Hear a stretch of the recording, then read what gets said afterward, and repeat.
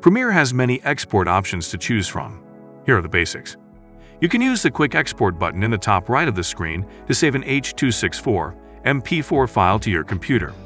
Quick Export will use the sequence settings to determine the export settings. For more options, switch to Export mode. The left column will show you which sequence you're exporting. Make sure you have the right sequence selected.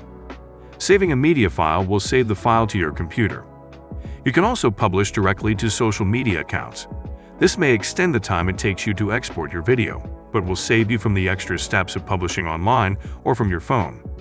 Now, let's explore the Settings column. Take note of your file name in case you need to search for it later. Here you can choose the location on your computer that your video will be saved to. Export presets can help you choose settings quickly. H.264 formats work well for most scenarios and can be uploaded on almost all major platforms. Open the Video section for more controls. If you change any of these settings, you will see the preset switch to Custom. In most cases, it is easiest to match your export settings to your source video.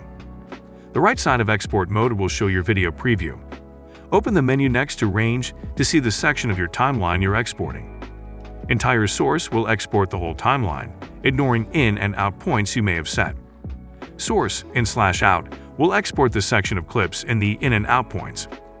Work Area can be used if you have the Work Area bar enabled in your timeline. Custom is used if you set the in and out points here in the Export preview. The scaling options may resize the image of your video, so let's choose carefully. We will change the resolution to demonstrate the scaling options. Scale to Fit will resize the source video to fit the exported frame size, but it won't distort or crop the image.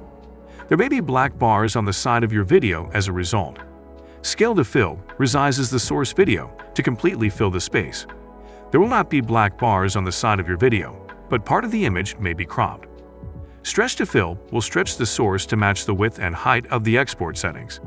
The video may look distorted. Use Scale to Fit to maintain your source image and match your export settings to your source frame size in order to avoid black bars on the sides of the video. Here is a summary of all the settings you selected. Finally, you can add it to the Media Encoder queue to continue editing in Premiere while it's exporting. Or select Export to deliver it directly from Premiere Pro. Take a break while it's exporting. You earned it. Let us know if you have any questions. We'll be happy to help.